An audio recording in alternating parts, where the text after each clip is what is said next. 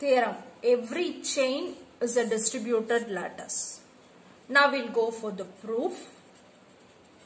Let us consider, let lattice L be a chain.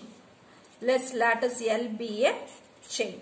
In this, A, B, C belongs to L. A, B, C belongs to L. We should check out whether distributive, check whether distributive law holds. Whether distributive law holds. Now, for A, B, C that belongs to L. For any A, B, C that belongs to L. Now, we come across two conditions. We'll check out the first condition and then we'll go for the next. Case 1. Let A is less than or equal to B or A is less than or equal to C. Okay. Now, in this case, we should have A meet B join C is equal to A. And A meet B join A meet C is equal to A. Okay. So now, since A is less than B and A is less than C, you will have these properties. Therefore, this is 1, this is 2. So my 1 and 2 is equal.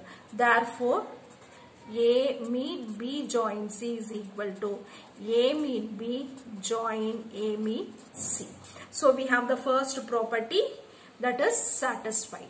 Now by duality, A join B meet C is equal to A join B meet A join C. Since A is less than B and A is less than C, this property holds for this lattice. Then we go for the next case. Case 2. Now in this case 2, we consider let B is less than A or C is less than A. Now, since B and C is lesser than A, when we go for considering the first condition, A meet B join C is equal to is lesser than this, we'll have this, so it is B. Then, when we go for the next, then it is this.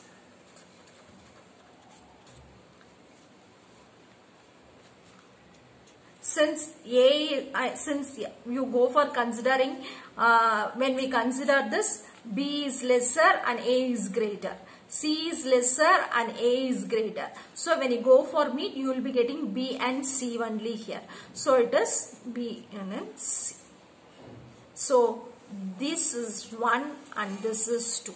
So my 1 is equal to 2. So these two are equal. So the distributive law holds. Distributive law holds for all A, B and C that remains. So every chain is a distributive lattice. Hence, every chain is a distributive lattice.